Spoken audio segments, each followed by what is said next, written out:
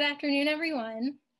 Welcome to the last session of the inaugural symposium hosted by the Clinic for Asylum, Refugee, and Immigrant Services, CARES, at the Villanova University Charles Witcher School of Law. Thank you all for joining us today. My name is Lydia Shields, and I'm a student in the CARES Clinic and organizer of this panel, a conversation between Reverend Douša and R. Stanton Jones. Before we begin, I have a few quick announcements. First, if you have a question for the panelists or a logistical question during the program, please use the Q&A function at the bottom of the Zoom screen. Second, we are providing one free CLE credit for this panel thanks to a generous gift from our donor, Joseph Azrak. If you are seeking CLE credit for this panel, you will need to fill out a course evaluation. It will be sent by the end of the program today and is due back by tomorrow at the end of the day. Only those who registered for this panel will receive the course evaluation needed to get CLE credit. If you are attending but didn't register yet, please send us a note in the Q&A so we can make sure you get the course evaluation. In the course evaluation, you will be asked for 2 secret words to help verify attendance. These words will be given out during the program, and it is your responsibility to write them down. Per the Pennsylvania CLE Board rules, Villanova is not allowed to share the words with you if you miss them. Lastly, we created a resources page with links to relevant articles and other information related to the topic of this panel. The recordings and sketchnote graphics from the previous panels are also now available on this page. The link to the website is posted in the chat and will be emailed to you after the symposium. Now I will turn it over to the panelists to introduce each other. Thank you so much, Lydia, and thank you to everyone who's invited us to be here today. My name is Kaji Douša. People call me Pastor Kaji, and I'm joined by my lawyer and friend Stanton Jones, who we'll hear from in just a second. I just wanted to set the scene for what we plan to do in this conversation. So we have been asked to talk about immigration advocacy spaces and unlikely partnerships in that work. And because we work closely together so much, we thought it would be interesting if just the 2 of us talked and interviewed each other. So we have a couple of questions that we know that we're going to ask each other, but otherwise things will just be fresh, which I think keeps things much more interesting. So what we wanted to do now is to introduce each other, and Stanton's going to go first. Thank you to everybody who has collaborated and put this together for us. We're really grateful to be here. Excellent. I'm Stanton Jones. I'm thrilled to be here. Thanks to everyone for joining and for putting this together. I'm thrilled to be joined also by Pastor Kaji Spellman Douša, who is the first woman and also the first Black woman to serve as the head of her 212-year-old congregation, the Park Avenue Christian Church in Manhattan. And for the past 12 years, Pastor Kaji has also served as co-chair of the New Sanctuary Coalition, which is a faith-based organization that models sanctuary as a way of life. And it's a group that's very effective at stopping injustices like deportation by channeling the power of love and community over evil. Pastor Kaji is known for her work in building volunteer networks of thousands of immigrant-led advocates across the country. And it is because of this work that she does, particularly at the southern border, that Pastor Kaji last year landed on the Department of Homeland Security's targeting list, known in the media as Operation Secure Line. And this was after a whistleblower within DHS revealed that the department was tracking, surveilling, and retaliating against people, including Pastor Kaji, whose speech and in her case ministry and sacramental obligations were flagged as a threat to the current administration. And I'm thrilled also that I and my colleagues at Arnold & Porter and our co-counsel at the nonprofit organization Protect Democracy are representing Pastor Kaji as her legal counsel in her lawsuit against the Department of Homeland Security and ICE and CBP, which is captioned Douša versus the Department of Homeland Security, an apt title.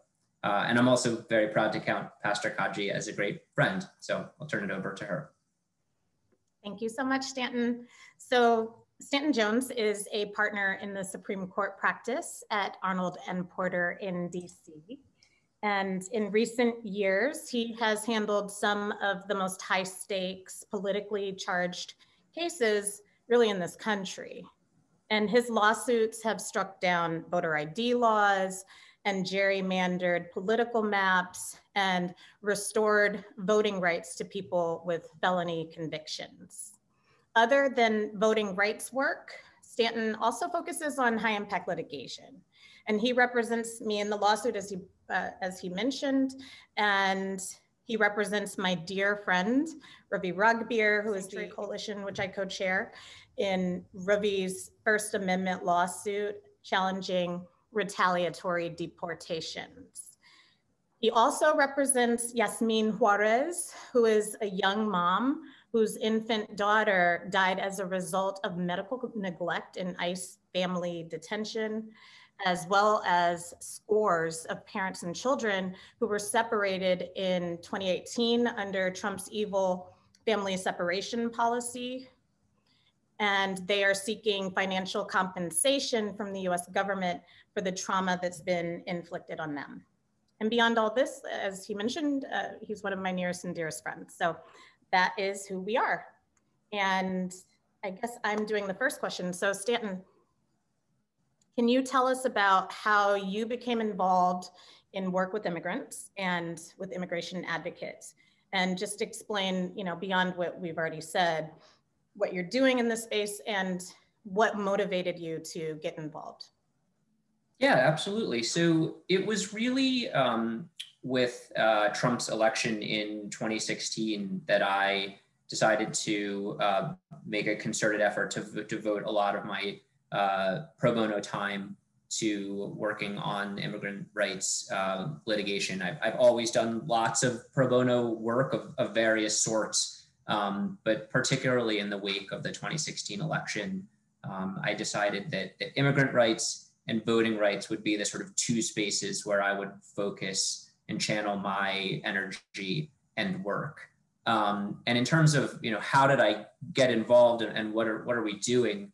I work with a really great and close group of colleagues at Arnold and Porter. And one of the things that we like to do is really challenge each other to come up with creative, or what we like to call wacky, ideas for lawsuits, and then go out and just see if we can make them happen, turn them into a reality. And a lot of the projects that I'm working on in the immigration space are the results of those sorts of collaboration with colleagues.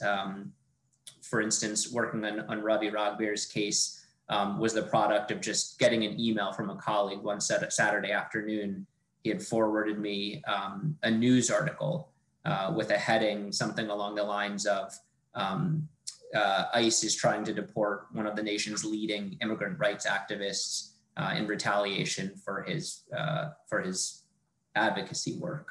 And my response was, that obviously violates the First Amendment. Let's go get in touch with him and his lawyers and offer to represent him pro bono and bring a lawsuit. And we did that. Turns out people are actually pretty easy to, it's easy to find out who represents someone and to just get in touch with them and offer free legal services. Our work on the family separation cases grew out of a sort of a similar situation. A group of us were just sitting around, I guess this would have been the late spring of 2018, at lunch one day, talking about the family separation, which had just broken in the news and was a pretty hot button topic, and just brainstorming things that we could do to get involved. There was already a lawsuit brought by ACLU seeking to reunite families and children, which was understandably and rightly everyone's first focus. But we decided that our contribution could be to bring money damages lawsuits seeking millions of dollars in financial compensation from the United States government for the deliberate mistreatment of parents and children. And so months later, we eventually got connected to scores. Now it's actually, I think, hundreds of separated parents and children. And we've brought lawsuits against the United States government under the Federal Tort Claims Act, asserting claims for intentional infliction of emotional distress on the basis of essentially kidnapping. And so, yeah, all of the work that I've done in this space has really been a product of just, my colleagues and I pushing each other to try to figure out, what can we do that's creative and different to really make a big impact in the space. So let me ask you, Pastor Kaji, a similar question. Tell us about how you got involved with immigrant rights, immigrant advocacy. I don't necessarily think of it as like the most natural, obvious connection for a pastor. So curious how you got involved and what motivated you there. Yeah, I mean, it actually was just because of my pastoral ministry. So I was serving a church in Midtown Manhattan, and just on the corner of the church is at 54th and Lexington Avenue here in Midtown, very busy part of the city. And then just like a block away, there was a man named Salim, who had a table where he would sell children's books. And I got to know Salim because he was a wonderful person, and also because he was part of our community lunch program, which would help to serve lunch and breakfast to folks who were facing food insecurity.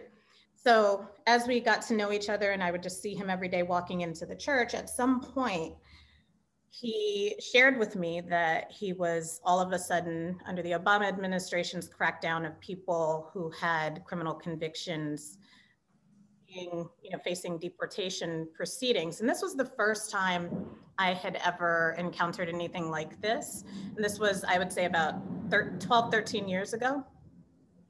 So I started going to every advocacy organization I could find to find Salim help. But because he had this minor criminal conviction, which was from using a stolen credit card that someone had sold him for $10 and he didn't even realize it was stolen, he was now facing deportation, but nobody would touch him because of that criminal conviction. So I went everywhere I could. And then finally, the only place that responded and said, yes, indeed, we will help him, was New Sanctuary, which was this baby organization at that point. It was very new. It grew out of the sanctuary movement that had started in the 1980s and at the southern border. And Pastor John Fife, a Presbyterian pastor, Juan Carlos Ruiz, a former Roman Catholic who's now Lutheran, and so many others had done such beautiful work in the sanctuary movement.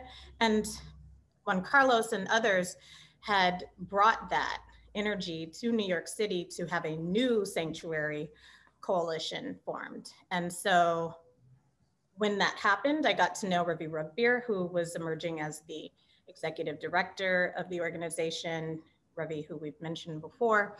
And that just, I fell into the work, honestly, trying to help Salim. And then once I saw that Salim wasn't the only person who needed help, but many people did. And there wasn't really an organization doing anything like what we were doing, especially from faith-based organizing to support people facing these deportations. And because of course, deportation is the original family separation that ICE has done. So yeah, from there, we grew this tiny organization that accompanied, I think, initially 2 people, 3 people, and then went up to about 20. And they asked me to be co-chair about 12 years ago. And I've been doing that off and on for the whole time I've been in New York City. So that's how I fell into the work. And now, my goodness, I mean, it is the air I breathe. So it's kind of hard to describe what we do, but it's basically accompanying our friends who are migrants who are facing various issues with ICE that have emerged and evolved over time. And we really believe in pulling together unlikely coalitions and partnerships. So I don't know, I mean, as I do this work, many lawyers who I'm working with are not used to working with clergy. And that's been an interesting road to walk. And we just operate from these principles that we do no harm, that we respect people, and we don't judge them. So that's my summary of my work. I guess we could also say that I did work we did come up with the concept of the sanctuary caravan, which brought hundreds of faith leaders and other people of faith down to our southern border in San Diego and Tijuana to meet, witness, and accompany migrants of the so-called migrant caravan.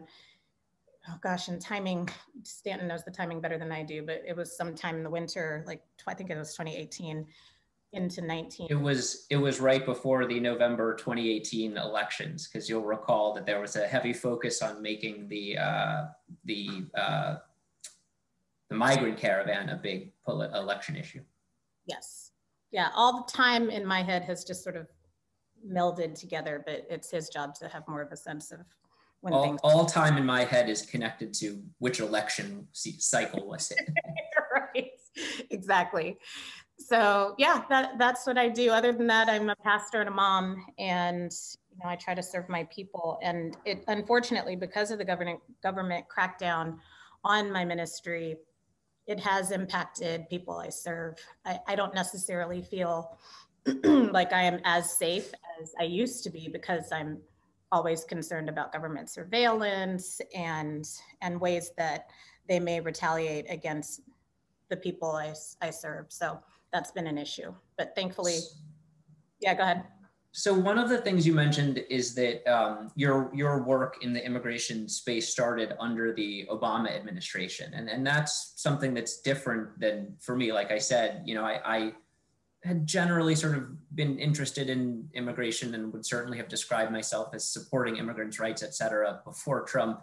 But I really didn't do a lot of work in the space. And, it's something that's really jumped out. The more work I've done and the more I've learned, it's made me realize how completely asleep at the switch I was on these issues during the Obama-Biden administration. I think Trump has quite clearly taken the anti-immigrant policies and rhetoric and all the rest of it to a new level. But the Obama-Biden administration in many ways was not good on immigration issues. And one that's really hit home for me is, my client, Yasmin Fares, whose infant daughter died as a result of getting sick in ICE detention.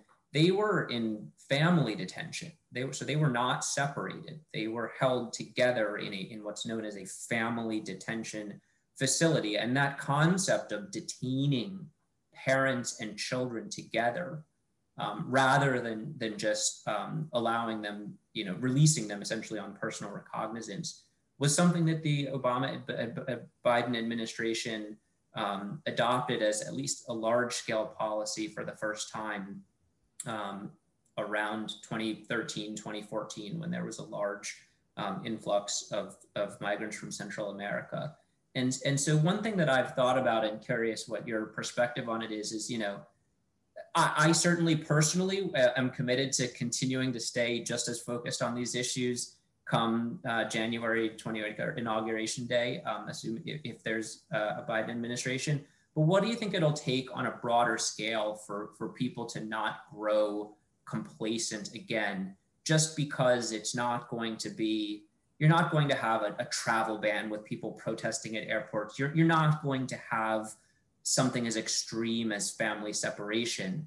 But without people, in a big way continuing to remain focused on these issues, I would worry about backsliding into some of the less immigrant-friendly policies that we saw under the prior administration. What do you think it will take for people to stay focused? Well, I guess that would assume that they are focused now. I think one of the things that we struggle with, and one of my jobs as a faith leader, is to both articulate things that are right and wrong, and then to make people care about them. And what we've seen is that with the constant, percussive flow of terrible news and terrible things that the administration administrations do, it's not always all that easy to get people's attention about it. And part of my job and part of faith leaders' jobs and other community leaders' jobs is to keep that on people's radars. And I think that, you know, having started this 12 years ago and talked about it for years and years, nobody really cared. And we've been out here sounding the alarms forever, you know, and, you know, I'm even late to the game for many people, but if it didn't hit them or touch them, they didn't really care. And so particularly, I think around the just nefarious, craven policies we've seen as Steve Miller crawls out of his crypt every day and decides how he wants to torture immigrants, I think we are starting to see that people are starting to care, and to keep that energy up, to keep the stories up. And particularly in a Biden administration, if we wind up having one, we can't be complacent about it and say, oh, this is all done. There's a lot that has to be reversed. It cannot hinge on whether or not there's a criminal background in people's experience, especially knowing how Black and brown people are, you know, over policed. And so it's all stacked against us in the white supremacist plan to keep white people in charge of the country. Immigration is a big piece of that. And so I think all of us doing our own work, wherever we sit in, you know, proximity to whiteness, will mean, like, on every level, holding whatever administration we have and whatever means we have accountable. And part of that has to be public campaign. So like what you and I talk about all the time is that lawyers need to stop just talking to lawyers, because some of what you know is helpful for us, and see is helpful for us to get the word out about and to keep public pressure up. And that's one of the reasons I wanted to do this panel, is just to say, you know, talk to people who you wouldn't think you would collaborate with typically, because that's the only way we're going to do it. One of the reasons we did the sanctuary caravan was, of course, to be responsive to what was happening at the southern border, and particularly as we were concerned that militias and, you know, vigilantes would be showing up and harming our friends and who were migrants showing up at the border. We also realized that it was an opportunity to get faith leaders and others who never really have been involved in this space to see with their own eyes. That's the witness piece, because we were witnessing and accompanying. People just don't care in the same way until it hits home for them. And sometimes you just have to see it with your own eyes instead of it just being a news story. So I think the next question is mine. Does that answer your question enough, Stanton? Yeah. No, it does. Okay. It does. So, okay, this next question is just, it's multi-part, so I'm gonna have follow-up for you on this. But anyway, I understand that we have a plurality of viewers, including lawyers and pedagogues and students and community activists and clergy as well. So this question could speak to any of the groups, but I want to focus particularly on students and anyone who's discerning the call of what's next in their career. So I would say, you know, without a doubt, you're quietly engaged. I think you have like 10 Twitter followers, but you're very quietly engaged in some of the most influential high impact litigation in the country right now. And can you tell people, like, how did you learn the skills that you needed to become an expert in these areas? And as you talk about it, I would also love to hear how you find collaborative partners, like how you decide who you're going to work with, and how did you prepare these specialties? Yeah, so certainly having great mentors is a huge part of it, and a piece of that is luck, but a piece of it is being proactive and seeking out opportunities to work with people who are doing the type of work that you want to be doing. And for me, as a sort of baby lawyer, I was interested in working on high profile, high impact litigation. So one of the very early matters that I worked on was the challenge to Pennsylvania's voter ID law. If you're a law student now, you might not remember, but back in in 2011, 2012, Pennsylvania enacted a very strict photo voter ID law. And the sort of lead sponsor of the law was caught on camera saying that their voter ID law was going to allow Mitt Romney to beat Obama in the presidential election. So we challenged that, and we pursued a pretty novel strategy. Prior challenges to voter ID laws in federal court had failed. The US Supreme Court in decision, many of you may know, Crawford v. Marion County, upheld them. So we went and challenged Pennsylvania's law in the Pennsylvania state courts, exclusively under the Pennsylvania Constitution, and we were successful in striking that down. And just as a function of getting attached to that case and really throwing myself into it, it was led by just these amazing, brilliant strategists, trial lawyers, appellate lawyers. The case was ping-ponging back and forth between trial and appellate courts. And so it was just an amazing experience. And since then, I've really tried to sort of model that, always looking for opportunities to get involved in big, high impact cases, and really push the envelope in terms of legal theories and legal strategies, trying to find ways to have success where others have failed. And another example is our partisan gerrymandering litigation. We sat down to look at partisan gerrymandering a few years ago, and we projected that eventually the US Supreme Court would throw out all the claims, would never actually allow a gerrymandered map to be struck down and replaced in federal courts. And unfortunately, that turned out to be an accurate prediction. But we, as a result, chose to pursue a litigation strategy, again, through state courts and state constitutions. And that was successful in striking down maps in Pennsylvania and North Carolina. I think, the Ravi Ragbir case is another example. I described sort of reading a news article about his situation and immediately having this reaction that, well, that obviously violates the First Amendment. I still like my gut instinct on it, but as I dug in, it turns out that there's a US Supreme Court case that by and large rejected these sorts of First Amendment immigration retaliation claims. And there was a federal statute that said federal courts don't have any jurisdiction to hear the claims in the first place. I think, if I'd come to it from a different perspective, I might have read those materials and thought, well, this is just sort of DOA. There's a Supreme Court case that's, looks pretty closely on point, and a jurisdiction stripping statute. What can we do? But coming at it the way I do, we decided, no, forget it. Like, let's just try to get around the Supreme Court case and argue that the jurisdiction stripping statute is itself unconstitutional, and that all ended up holding up. So, try to find the best people doing the type of work you want, and then just follow their lead. That's great. And I do have follow-up for you, but first, there are many people who are anxious about getting their little code. So let's make sure they do. Yes, for everyone who wants or who is seeking a CLE credit, the first secret word is scarecrow, as in the scarecrow is made of straw. Again, the secret word is scarecrow. Thank you so much, Lydia. And sorry, sometimes I get excited about these topics and forget about important things like that. So we want everybody to get their credits.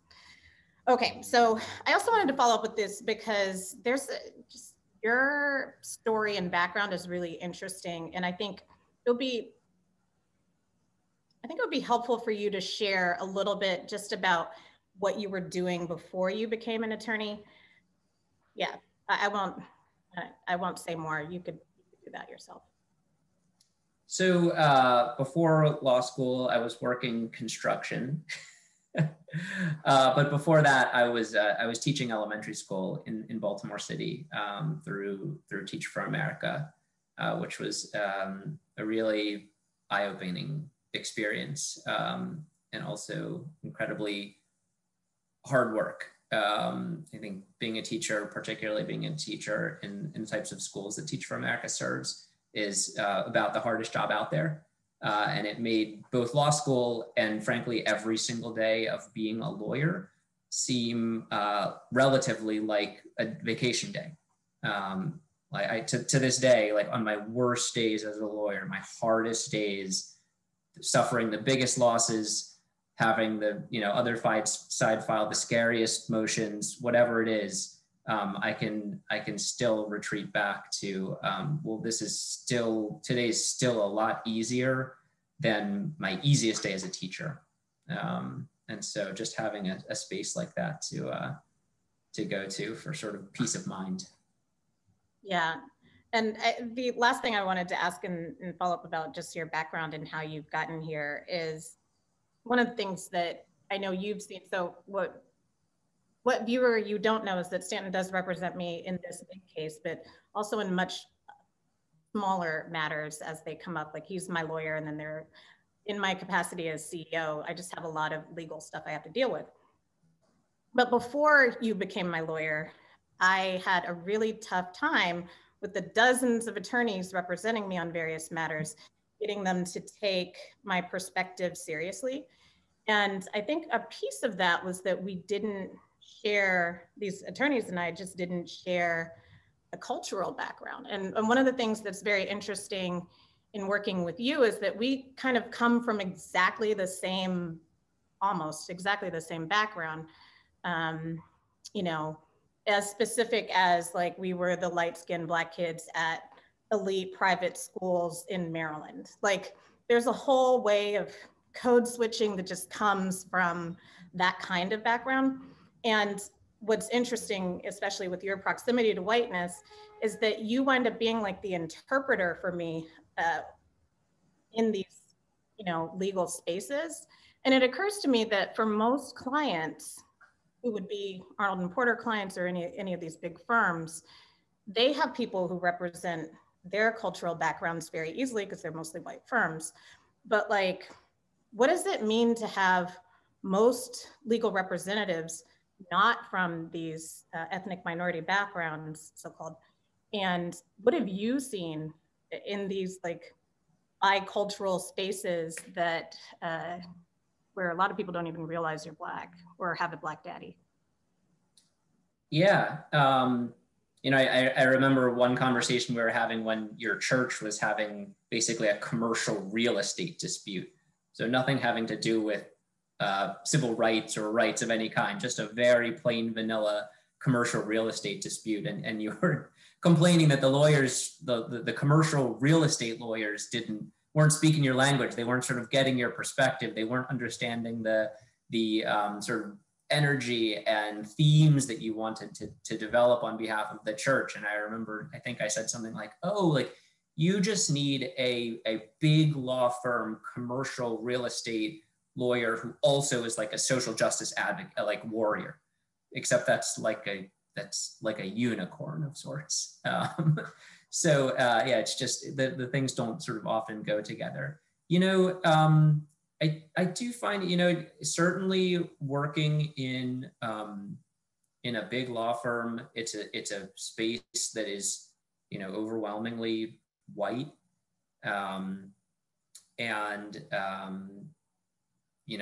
We try to improve that where we can by, promoting within our group, promoting diverse lawyers. But no, there's no denying that working in a big law firm and working in the law generally is a very white space. Can you say something about like, I'm trying to ask these questions without saying too much, but about how as a person of color, learning how to figure out how to navigate like the office politics and everything that it takes to get to the point where you are, where you're a partner and you can advocate for the kinds of cases you're going to take, kind of work you're going to do, kind of clients you'll have, in ways that associates who are kind of going up the line don't have. Just, can you say something about how anyone who considers themselves to be a non-white person of color might be able to figure out how to best navigate that if they're interested in big law? Yeah, I mean, one of the great things about being a partner in a big law firm is I do have the ability to choose the types of matters that we take on, and you know, when I've chosen through my pro bono work, and my firm and my group does a ton of pro bono work, primarily to advocate causes that, whether it's in the immigration space or the voting rights space, sort of on the whole big picture is right promoting racial justice, and yeah, law firms have a lot of resources. They represent a lot of commercial clients and just do plain vanilla commercial work, but they also have a huge amount of resources, and you know, having the ability to direct substantial resources in terms of person power and money to racial justice causes that are important to me is fantastic.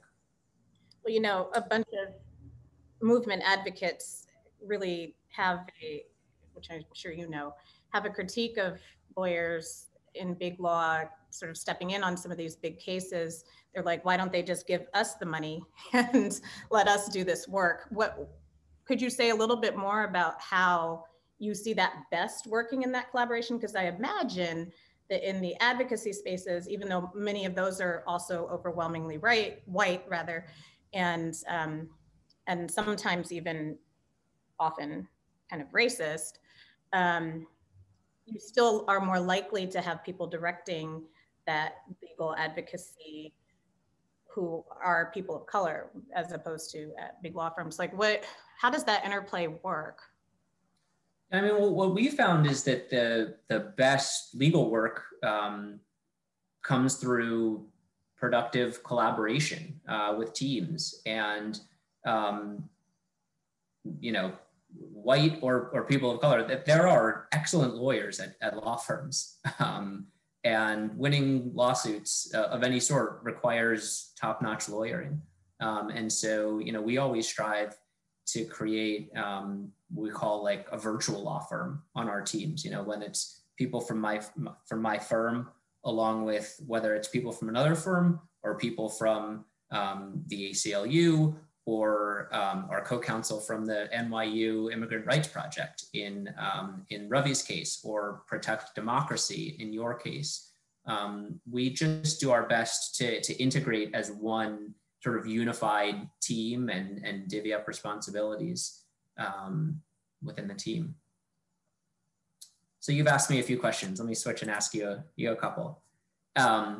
So in some ways, I think of a pastor as having a lot of sort of traditional functions, and yet I would describe much of the work that you do as, at least to my mind, fairly non-traditional, and in some instances, you know, I might even describe it as aggressive or risky.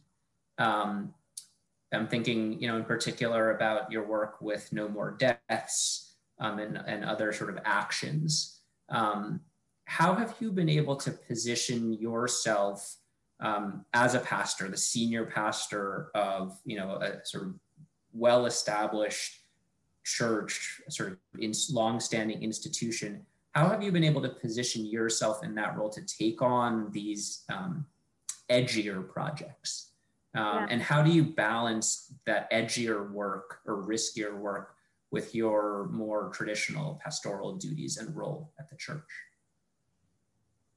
Yeah, a lot of people ask me this, and it is true that my pastoral life is quite different from most of my colleagues who are in the ministry, although that's changing, and it feels good to have other folks really digging deeper into this, a new generation of people who are finding their way into what you might consider more radical or risk-taking perspectives. And for most people, I would say that many, and this could be in pastoral ministry or just anywhere across our careers, many of us make choices about how much risk we're going to take based on how much risk we can take or perceive ourselves to be able to take. And our employers often have a big, huge role in determining that. I happen to currently serve Park Avenue Christian Church, which is entirely supportive of my ministry. But had I tried this in to the degree that I do it now, in just about any other congregation I'd served, I'd be fired.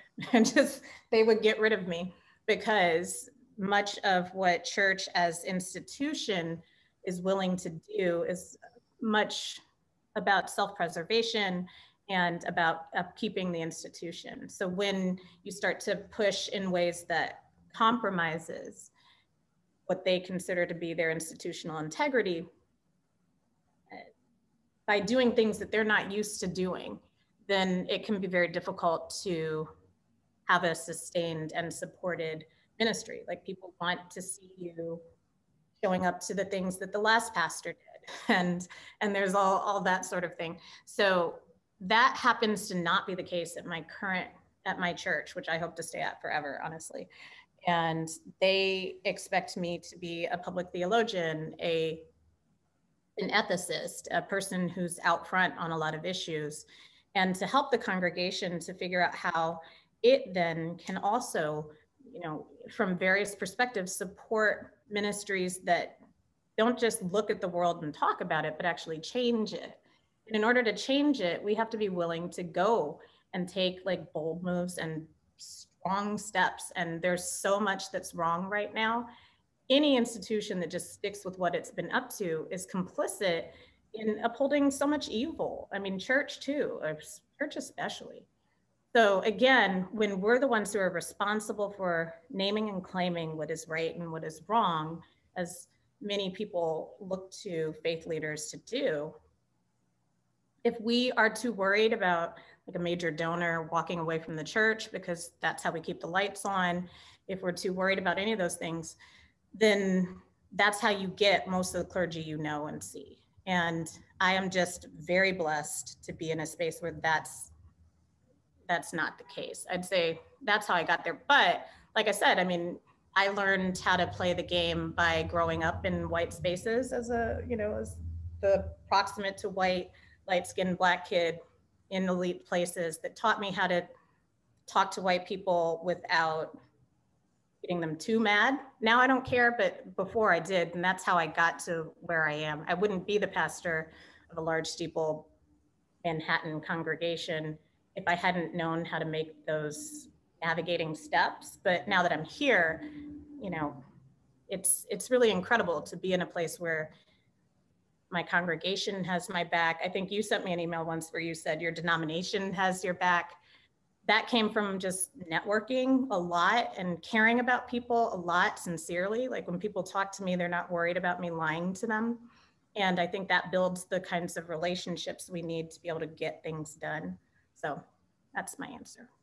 Yeah, I think that conversation was when your denomination was filing an amicus curiae brief in support of you in your lawsuit. They were quite literally coming to your aid as a friend of the court, which was to me quite remarkable and risky at an even at a different level for them as an institution.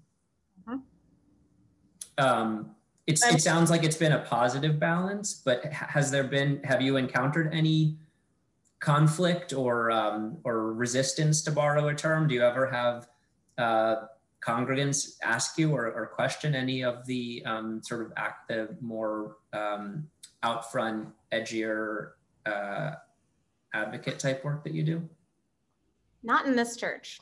No, I mean, people will have questions about what we're doing, how it ties into Jesus's. It's so clear though. I mean, we do serious Bible study. We look at what we understand from a historically critical perspective of what has happened in the history of God and God's people, and how, liberation was pursued, how salvation comes about, and it all is about risk, and it's about fighting empire. And so, yeah, we're a congregation at the corner of 85th and Park Avenue, which is hard, which makes it more affirmatively important for us to take everything that we have and live it out for other people. The congregation has gotten that in this church. Other churches, absolutely, yes, I have always gotten significant pushback, which was how, as I was emerging as a more radical pastoral leader, I really was praying and hoping for a congregation like the Park because I needed a space where I could be very clear about how I felt God was calling me to lead them, and that they wouldn't resist it for that. Like, yes, they can challenge it. I can also be wrong very often. You know, so like we talk about that sort of thing, but it's usually more from a perspective of, okay, what's the call? What resources do we have? How can we make it work if we can? And then we try, you know. It's in many ways, it's very similar to what you were describing. We just think like, what angle can we get at this work in so that we actually have an impact and aren't just like sitting there as a pretty church. My church isn't interested in that. You want to talk about the reckoning? Yes, but let's do that when we get down there. Yes, we should definitely talk about the reckoning that needs to come. But we're supposed to do Q&A. Are we doing Q&A now? Do we have questions? Let's see. Yeah, Stanton, you've got a question. And if anyone else has more questions, please do drop them in the Q&A. So can you say more about how your legal career brought you to being a partner at a big law firm where most of your caseload now seems to be public interest or pro bono? I'm also not quite sure if that's true, if most of your work, it's what we were talking about, but that's not all you do. You also have very boring clients, I would imagine. Yeah. So, so when I went to law school, I thought I wanted to be a criminal defense lawyer. I thought I wanted to be like a public defender.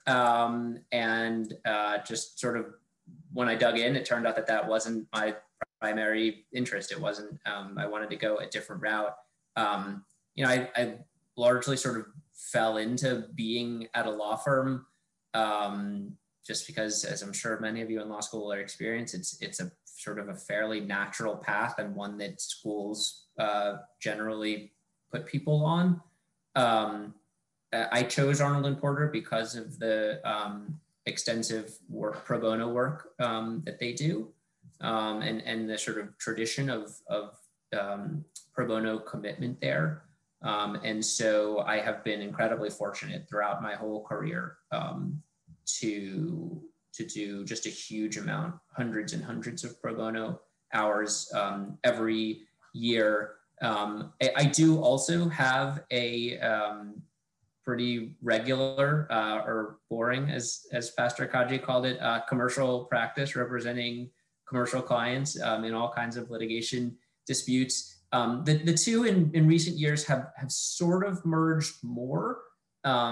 It turns out there are actually ways to do public interest work on a commercial basis because there are sort of moneyed interests out there who would prefer to have more democratic elections, like small d democratic elections, free and fair elections, and who are interested in other sort of social justice causes, but not from a sort of purely traditional law firm pro bono perspective.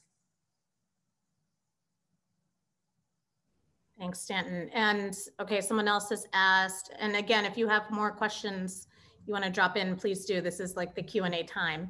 But what does the future look like in the work that we are doing together? And I would start to answer that question. I'd love to hear your response. Yeah, go ahead. But I would say that as we work more together, we learn more how the other is helpful in the work we do. And I think it's more obvious for me, because Stanton basically comes in and resolves my big issues. That's just generally what he does in my life as my attorney in a number of ways. But I think Stanton is just starting to learn the ways that I can be helpful to him in his work. And there are a few. Yeah, no, absolutely. I mean, I've found, honestly, through my work representing you and also Ravi, that, you know, obviously there's sort of the basic lawyer role that I play, right? I give you legal advice. I'm handling your litigation. Same for Ravi. But also find that it's a very sort of collaborative relationship in terms of, because you all have goals that are broader and more impactful than just winning the argument or even winning the case, or you might even define winning the case differently than just, you know, putting a W in the win column like some other clients would. So thinking more creatively and working collaboratively with you to sort of figure out, you know, what are your broader objectives other than just, you know, as a lawyer, I can write a complaint and develop a legal theory and present it to a court and try to get the court to accept it. But thinking bigger picture, sort of, what do you want to accomplish, and how do we do that together? Yeah, and I would just add to that too, just some of the more mechanical things. There are things that preachers learn that lawyers really need to learn, especially trial lawyers. So there have been ways that we have been able to work together on that as well. It's just like something, I don't know if you want to say anything about that.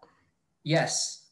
Pastor Kaji taught me to stop saying so much during my court presentations, and various other verbal and physical tics that everybody has, and that as a lawyer in general, they don't really teach you about, right? There's certainly no, I didn't take any class in law school where it was sort of nuts and bolts of public speaking.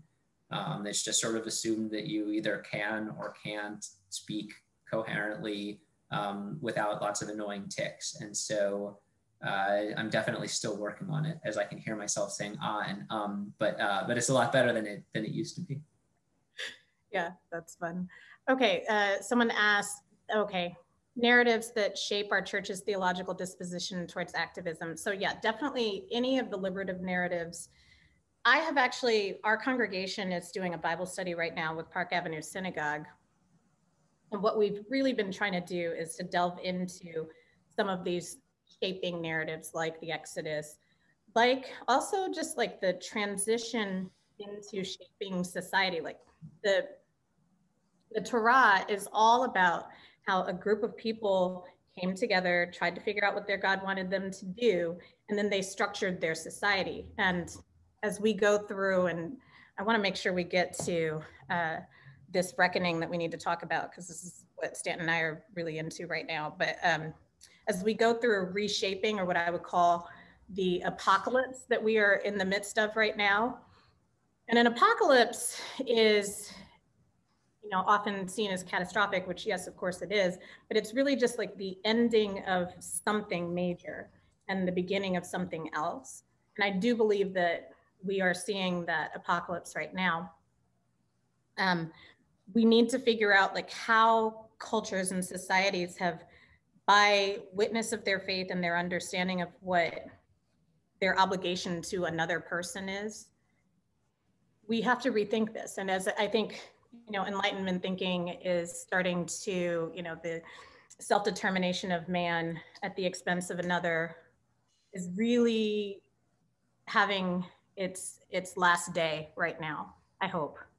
And so how is it that we see something new and we use our imaginations to shape something new is something, you know, Stan, he wouldn't articulate it this way, but it's something that we are working on and that our teams are working on. So let's see. There's another question here for you, which I would be very interested in your answer, which is is the questioner asks, as a Catholic woman, I'm at once proud of the social justice mission of Catholicism generally, but saddened by the marginalization of women in the church leadership. Pastor Kaji, do you have any wisdom about reconciling the good of organized religion with its failings? I think that we don't reconcile it, actually. We have to leave it behind. I think, you know, there are plenty of ways to encounter God, and when the people who are telling us about God are perpetuating things that are absolutely unjust, like not allowing women into leadership, there's a way to love them as you love perhaps everyone. I do, I try, but you don't have to be complicit in upholding those structures. That, which is not a popular answer, and I hate to answer that briefly because it obviously requires much more sophistication and care to the tradition and meaning that people derive from these structures. But when we keep going, or we keep giving to an unjust structure, there's no incentive for it to change. So that's my short answer, but I say that with compassion. Feel free to reach out to me and we can talk some more about it, Susan. And it looks like, Lydia, did you want to share the last secret word? Yes, the last secret word is November, as in today is November 2nd. Again, the last secret word for the CLE credit is November. So I'm going to ask this question about, answer the question about working with other denominations and faiths in the Q&A. But yes, I do. And we don't always agree on very much, but from a basic Alinsky sort of organizing principle, we have no permanent friends or enemies. So I'll be more specific about that in the chat. So yeah, Stanton, should we talk about the reckoning? Sure. Just to that question, one thing that I'll add from the litigation is that in Ravi's case, in a very short amount of time, no, not in Ravi's case. Actually, in Ravi's case and your case, in a very short amount of time, a group of denominations were able to get together and join in a single amicus brief supporting each of you, which was something that I would never have had any window or visibility into how different denominations communicate with each other. Are they able to sort of team up on things? And it was really impressive to see the way, all we did was sort of get some lawyers at another law firm who were willing to represent religious denominations generally. And then they did all the work together just to sort of coalesce around an argument that they wanted to present. It was very impressive. Yeah. Yeah, and it's not just denominations, it's definitely across faith groups. I would say some of our closest collaborators are from Reform Jewish congregations, but not only Reform, also conservative and so forth. So, okay, so the reckoning. So you want me to kick it off? Okay, so lots of people in this administration have done lots of bad things, and probably, or at least perhaps, nowhere worse than in the area of immigration. I think that the family separation policy in 2017 to 2018 in particular will be marked as among the worst human rights atrocities committed by the US government on American soil in the nation's history. And there are, a host of other policies that perhaps not as extreme or obviously evil were really horrible and just deliberately damaging to people and people's lives. When the administration ends and there's a new administration, what becomes of the people who conceived of these awful policies, the people who developed them, and then the people who implemented them? And you might think of that as people who implemented them at high level policy maker, policy implementer levels, and then all the way down to individual, could be detention facility guards who actually took children from parents. How do we deal with what happened, both from a moral perspective and I think it also could bleed over into a legal perspective? Tough to answer this in 1 minute. But what I would say, and Stanton and I are available to just hang a little bit longer to talk this through because we do talk a lot about it. So I will just say that, if you want to stick around for another 5 minutes or so, we can talk this through a little bit more. But we have to first determine whether or not we think what happened is okay. Is that a legal question? Is it a moral question? Does it have something to do with laws that haven't been able to be passed? We have to figure out how this happened in the first place.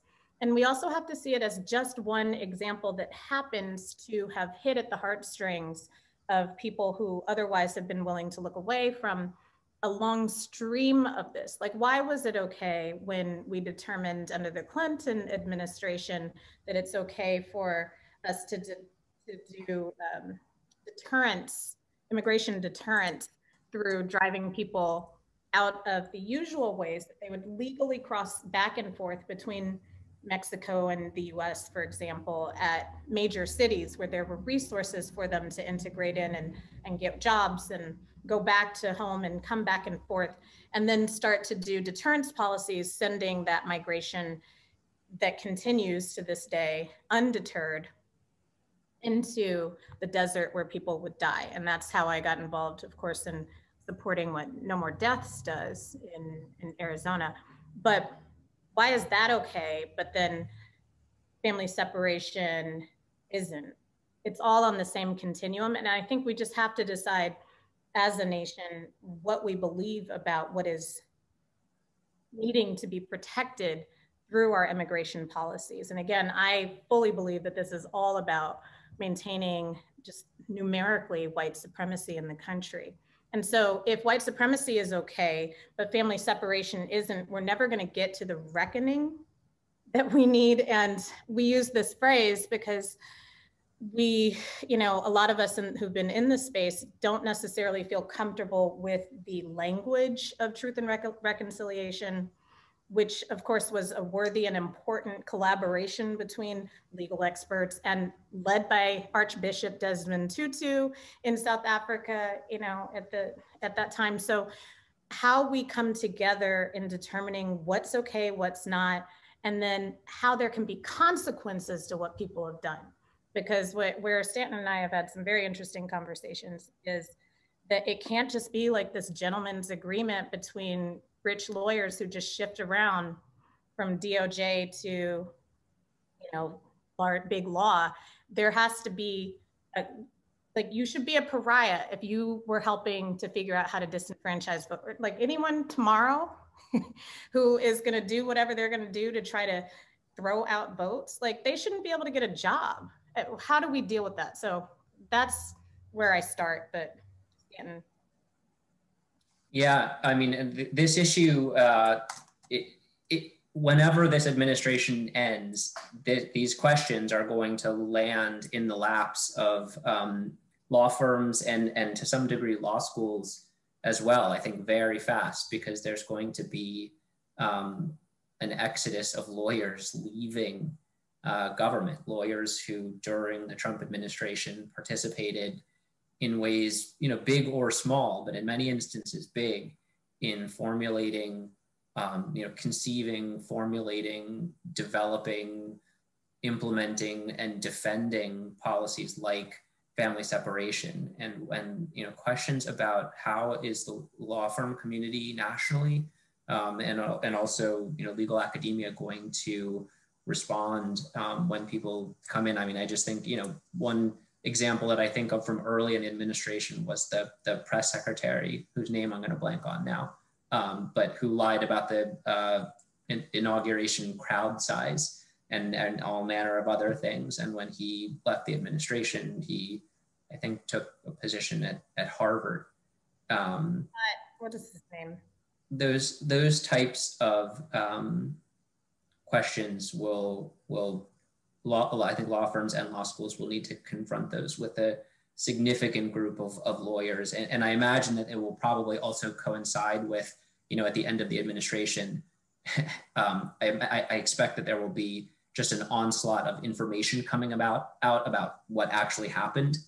You know, we've already learned a lot about family separation, but I'm sure that there's more from sort of in the bowels of the government, you know, how did it actually happen and who was involved. So both sort of at the same time learning more about what people did when they were in the administration with respect to these really vehemently anti-immigrant policies as they're out there in the job market seeking essentially to sort of reintegrate into normal, comfortable the life of a professional lawyer.